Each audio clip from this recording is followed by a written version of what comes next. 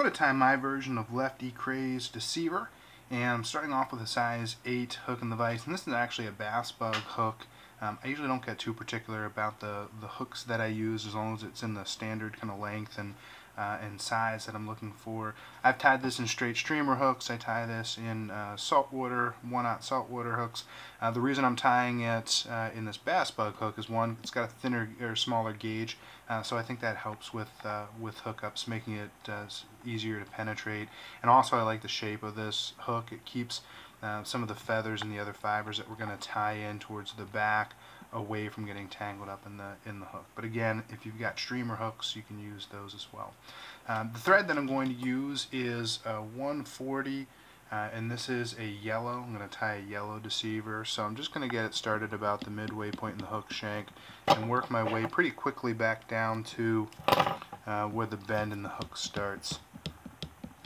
And here, just like when I tie my prince nymphs and things like that, I'm going to put just a little ball in the back, and that does a couple of things. When I put the feathers on, or the hackle on, it's going to help separate those, and then when I tie the rest in the front, it's going to act as kind of an anchor point so things don't pull off the back.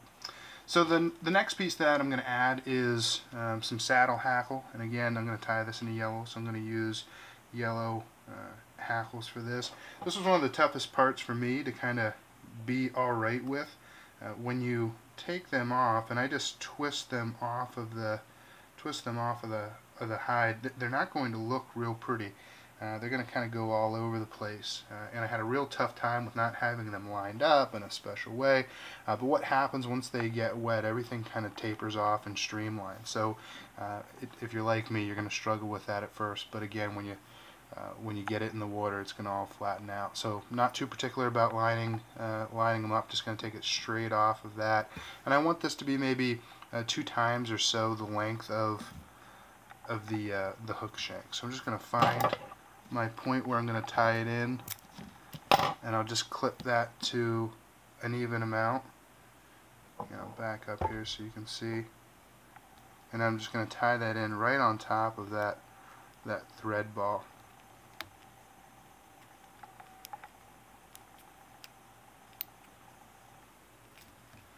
And again, it's going to look rough at first, but you're going to have to be alright with that. If you're really concerned, one trick that I saw, I think on Orvis, when they tied one of these up, just run it under hot water and you'll convince yourself that everything lays out nice. Alright, so the next piece I'm going to add in here is some additional flash, and I always try to match my crystal flash with the color of the hackle that I use. So I've got this yellowish hackle. I'm going to take maybe 4 strands or so, and I'm going to tie them in on either side. So I'm just going to trim up the end here. I'll put a couple of wraps in on that side, and I'm going to trim it off to be the same length as the tail there. So I'll just do the same process to the other side. Rotate my vise, get it wrapped in, come back through, and then trim off the amount. Just make sure everything's in there nice and snug. And then the next piece of flash that I'm going to use is a Flashaboo. So this is a flat flash material. And I'm going to do the same thing on either side. I'm going to take maybe 4 pieces of this, clean off to make even sides, and tie that again right into the side. These I'm going to trim to be maybe about an inch longer than everything else, and it just gives it a nice effect when it's in the water. So now I'll repeat that process on the other side.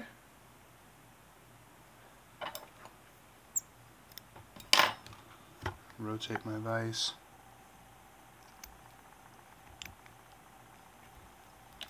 Come back through, and trim it off.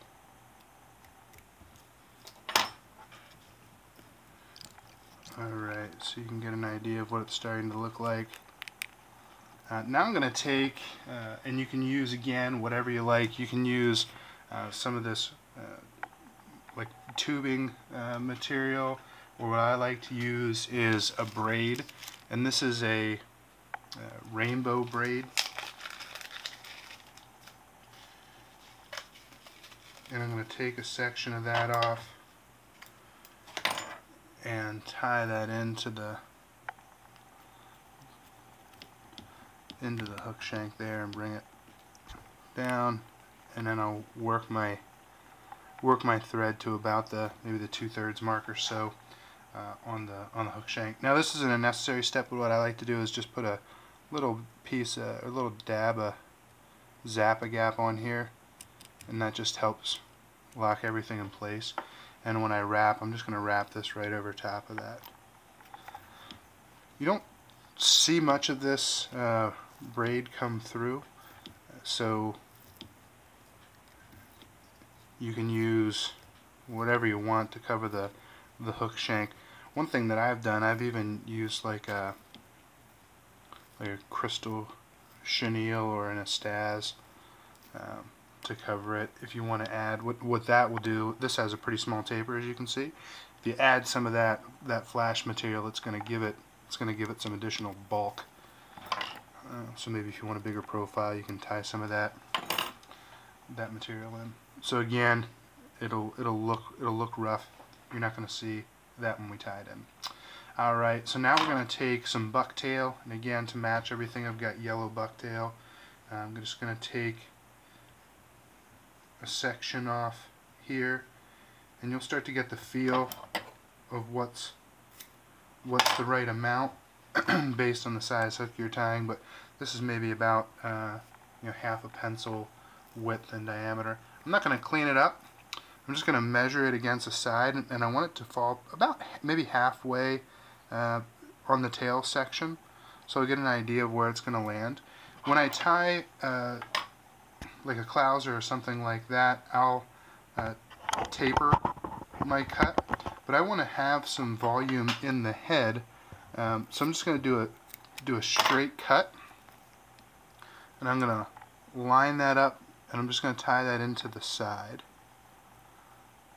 So just a couple of wraps on the side there, and I'll do the same thing to the other side.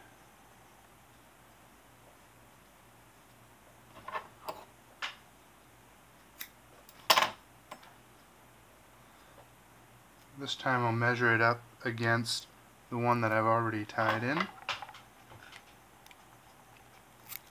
and make a straight cut. I'll rotate the vise and tie that in as well. Now I didn't really crank it down on here, because what I'm going to do now is just kind of move that bucktail around the hook so that it covers it completely, and then I can take my wraps back through and really start to bear down on it.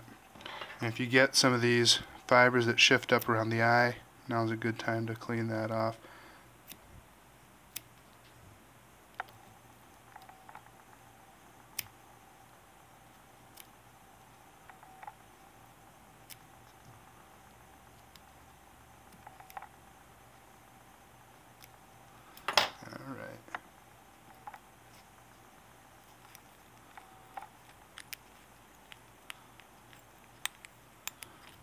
And I'll make sure that gets good and locked in there.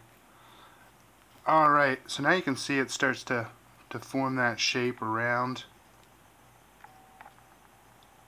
the hook. And again, that braid that you tied in earlier is pretty much disappeared.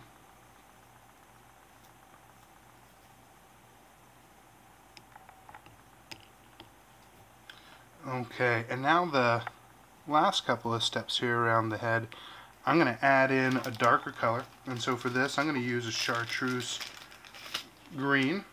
And so I've got my bucktail here.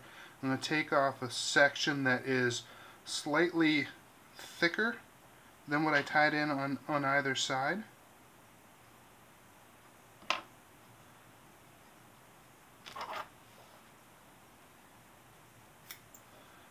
trim that, and I want this to be just a little bit longer than the yellow bucktail. So I kind of got my measurement. Again, I'm going to make a straight cut on this to help add volume, to help me build out this head. And here then I'm just going to tie this right on top.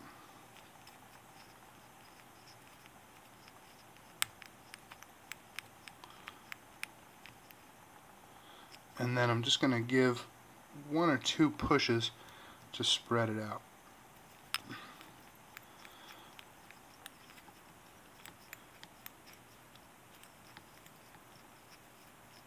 And now I'm just filling in some of those gaps and making that head. Alright, before I get too far into building this though, I'm going to add one more piece of flash material, and that's going to be, you know, the gills or maybe an indication of blood. You can use red. I like to use this kind of saltwater pink. So I'm going to take maybe 5 strands or so, clip it, and then I'm going to bend this around my thread and place it right on the bottom. I'll rotate my vise.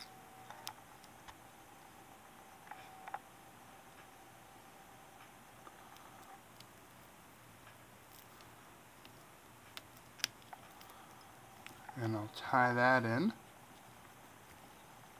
And then I just hold it back, and I'm going to trim it about the point of the hook there.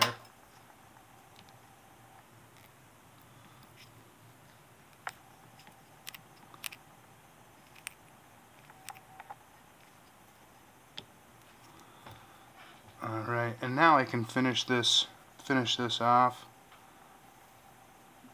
by building out the head.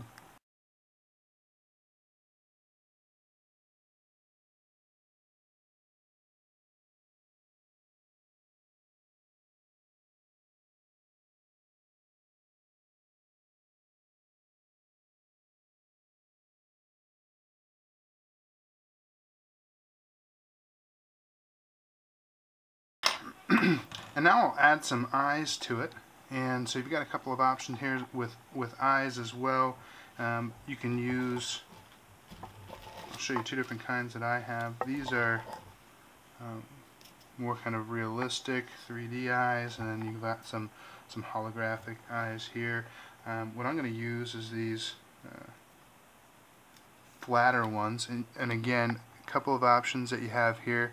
The stick really doesn't work that well, and so you can tie those in. One trick I learned is to tie them in with just a thin diameter monofilament. When you put the head cement on, it's going to more or less disappear. Kind of a cool trick. You can use Zap-A-Gap to get them started. I'm gonna just stick them on to start, and then I'm gonna come back through with my head cement. I'm gonna use Sally Hansen's Hard as Nails for this, and coat that completely over.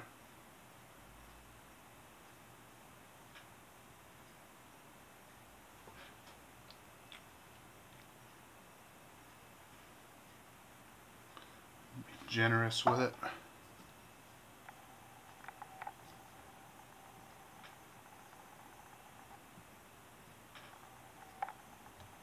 And I'm not too worried if some of this gets on my bucktail. It'll just lock everything in place.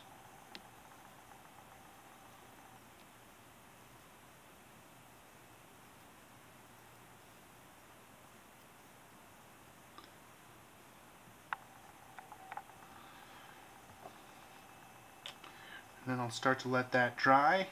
And the only other thing that you want to make sure that you do is clear the eye. It's a pretty thick gap.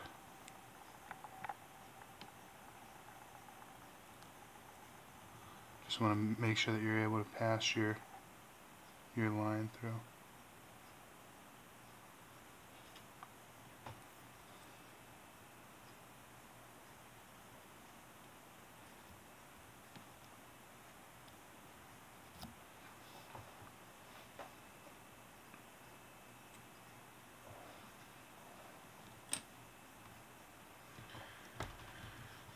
And there you have it.